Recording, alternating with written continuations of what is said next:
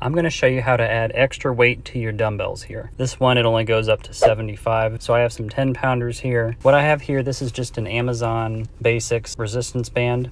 I think it's heavy duty. It's graded for like 40 to 60 pounds. So what I do is I wrap it around one side and I come around to one side and then I wrap it back around, just kind of carefully making sure it's in the middle, bringing it back and over the other side. Let's go ahead and test it here.